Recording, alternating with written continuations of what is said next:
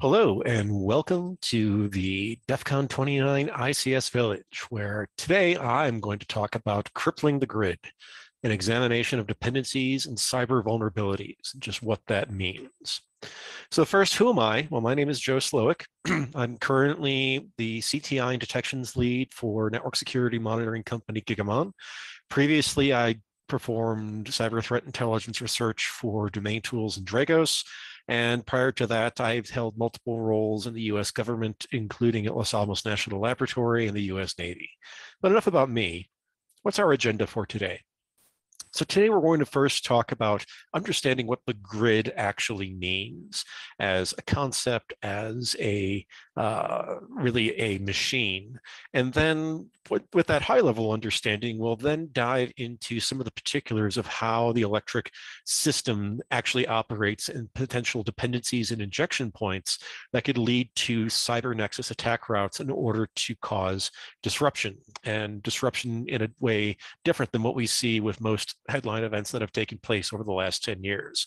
And finally, we'll conclude on a more uplifting note in talking about what is actually required to defend against attacks of this nature. So first, when we talk about the grid, we have to realize that we're really not talking about one thing. From a North American perspective, we're really talking about several things.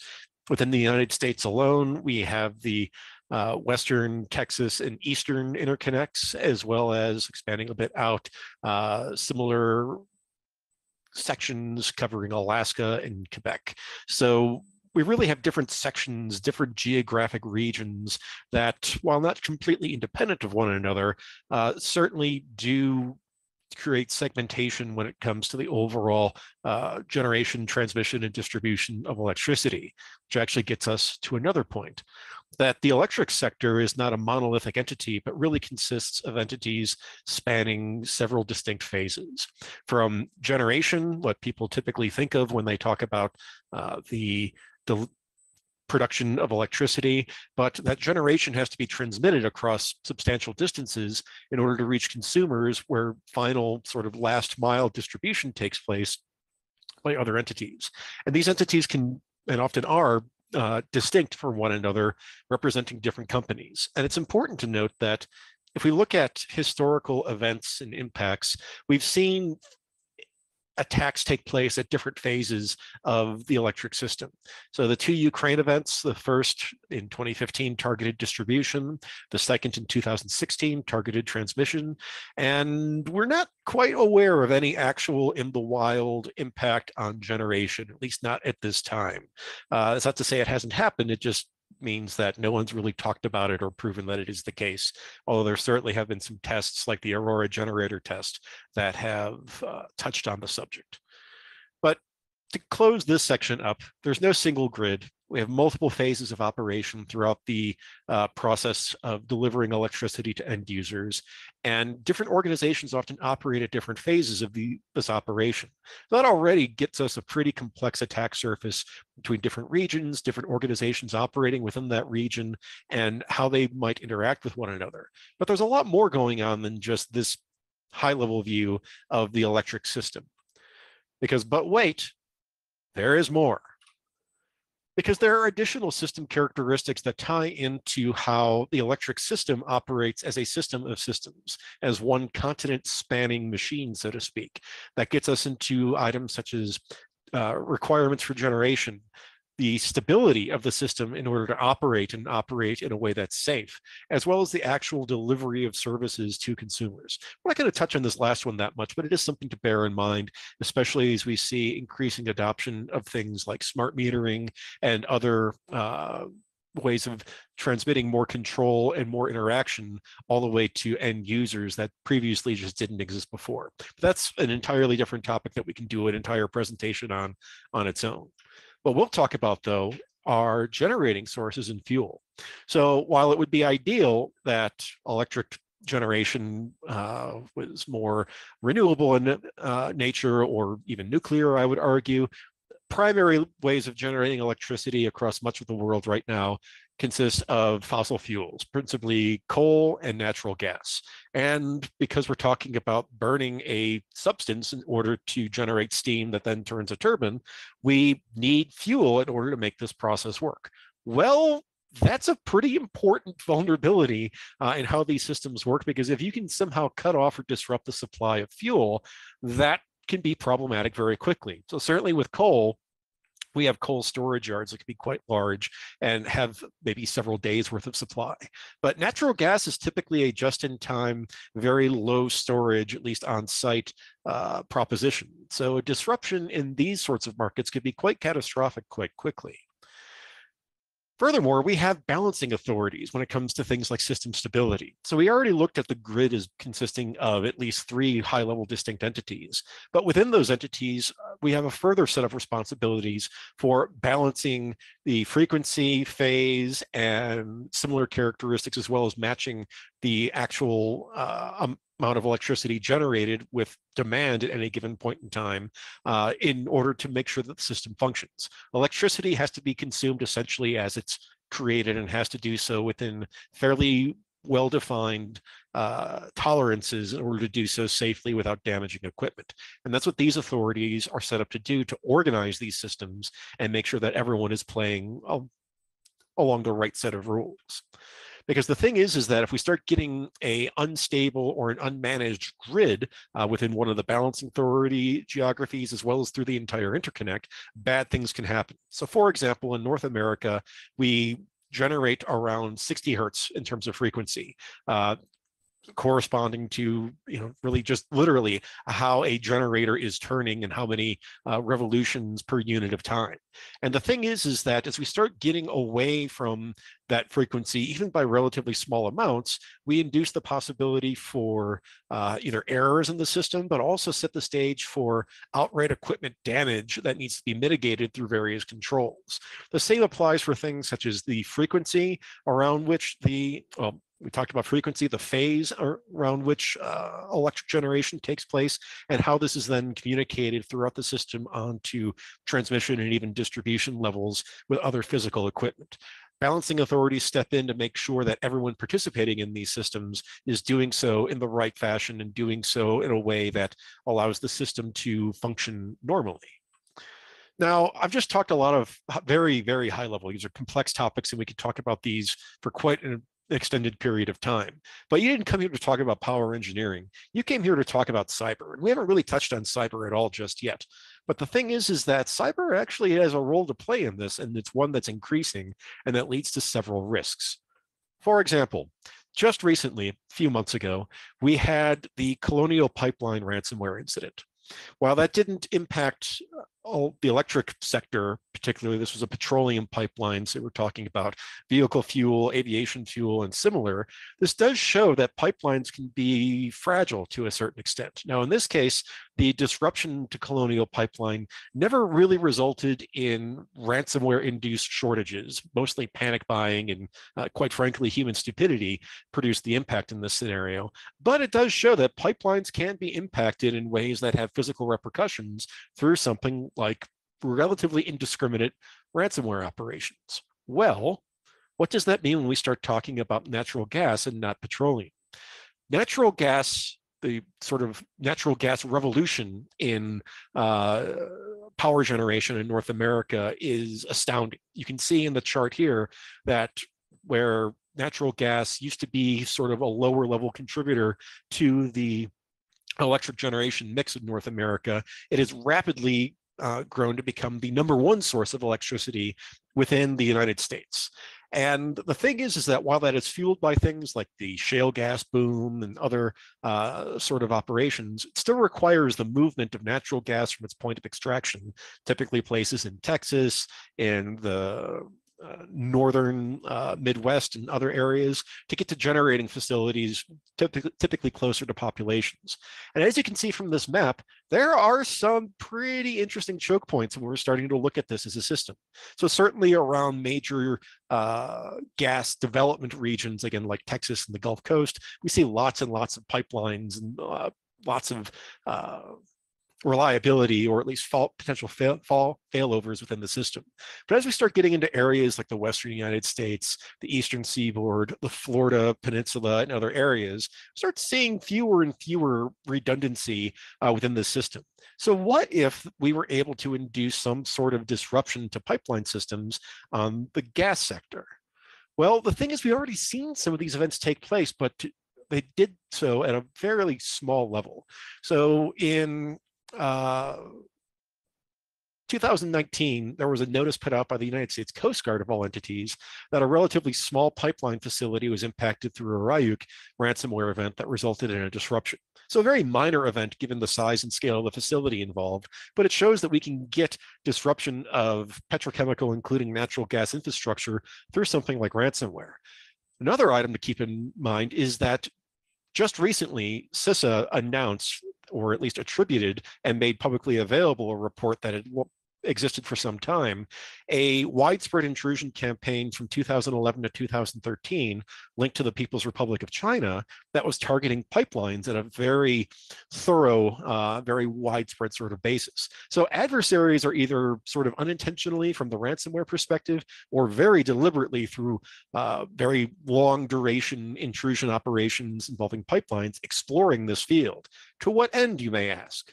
Well, if I can identify a critical pipeline or segment, maybe not getting quite down to an individual compressor station, but at least identifying the control center that would control multiple compressor stations and similar infrastructure for a given pipeline, I could potentially disrupt that control center or similar functionality through a cyber event and result in a disruption of pipeline operations. That would restrict the flow of gas to follow on generation stations, as well as things like home heating and other items that could start to create a real physical impact. Now, certainly some of these systems are well segregated and there are defenses in place, but given the trend line away from very local, very hands-on sort of management of these systems, and instead to having distributed management from a single or handful of remote control centers, this sort of scenario starts to become significantly more impactful and realistic than it may have been even just 5 or 10 years ago. But in addition to things like feedstocks, we also have stabilization impacts. So these are two examples that took place in early 2019, ironically, both on the same day, in 11th of January of 2019, of frequency deviation events, one in the United States, the other in the European Union. In both cases, there were essentially unexplained, at least at the time, significant frequency deviations that resulted in non-trivial impacts to the overall electric system. Shedding load, which means people not having power, taking plants offline in order to prevent physical damage and other things. While some explanations have emerged for why these events took place, it's still very strange when you start looking at either ENSO-E or this project from Oak Ridge National Laboratory and the University of Tennessee that tracks these sort of anomalous events, that these are quite common, but systems can step in order to prevent the worst case scenarios from developing as a result of these grid-wide phenomena that take place. So examples of those sorts of impacts include just simple operational efficiency as well as wear and tear. So having things like protective relays stepping in to take a system off or put a system back on when there are significant frequency deviations does generate wear and tear on that equipment. When things get a little bit more dicier, and sort of what we saw in the European example, we can start seeing assets become isolated, so removing equipment from the system or shedding load in such a fashion that consumers experience a blackout in order to make sure that the system remains stable. Finally, we could even get into potential physical damage scenarios. So the Aurora generator test that I spoke about earlier involved a manipulation in the protective relay system for a generating asset. And by manipulating that in just the right way so that you resync the generating asset out of sync to frequency or phase, you can cause it to basically shutter, and do that enough times or with a large enough deviation, you can actually induce physical damage. Now, we haven't really seen anything like that take place, at least not to a breathtakingly destructive fashion, because there are many systems that step in order to prevent these sorts of scenarios from occurring. But it is something that the grid has been designed around because it's a very real risk to equipment. Well, from a cyber perspective, though, we're starting to see adversaries become more interested, either incidentally or very deliberately, to the types of systems that step in from a balancing and stability perspective when it comes to electric system operations. So, for example, within the last 2 years, really actually just within the last year, this took place last year, there were two events of interest. The first involved an intrusion at the European entity ENTSO-E, which essentially links the transmission system operators on the European continent together to allow for better communication and whatnot. So ENTSO-E doesn't really control anything itself, but it's an awfully nice springboard to getting access to the TSO organizations that are underneath it to facilitate follow-on targeting. Not what you would typically expect for an adversary to really go after for an intelligence value or anything else, and there was no ransomware in this case, but a very intriguing target for what it might enable for follow-on operations. Around the same time, there was also a ransomware event that targeted an entity in the United Kingdom called Alexon that's responsible for essentially market operations to match electric generation with electricity demand.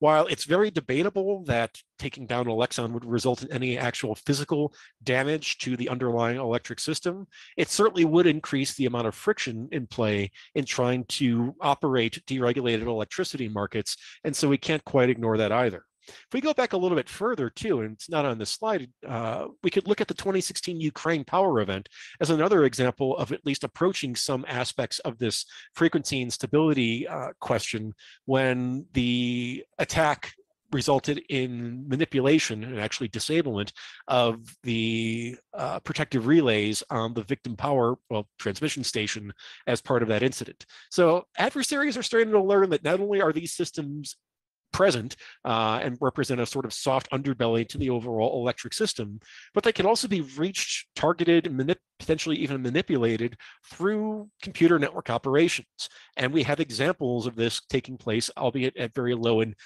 at least not yet, or at least not known destructive levels for over 5 years if we go back to the 2016 Ukraine incident. Now, the possibilities for an adversary in this sort of grid stability attack scenario range from denial, blocking access to system-wide resources and removing system-wide safety and other sort of checks that allow for efficient and very integrity-focused operations of the electric system, to disruption, where we can outright disrupt operations as they shut down in order to preserve safety in an unstable or just uncertain operating environment, to outright destruction. So like we talked about with things like the Aurora test and something like the 2016 Ukraine event, there are possibilities to induce physical damage. This would be really, really, really flipping hard to try to actually execute in practice, because it would require not just setting off the event, so to speak, by creating the network-wide instability, but also removing protections and other controls that are in line to prevent worst-case scenarios from developing. So an adversary would have to do a number of things to make this possible. However, the increasingly networked nature of a lot of our grid operations systems, as well as individual portions of the electric system as it may exist, mean that there are increasing possibilities for adversaries to reach out and touch some of these elements. So we can't quite ignore it, even if this represents a very distant right or left tail possibility compared to some of these other scenarios.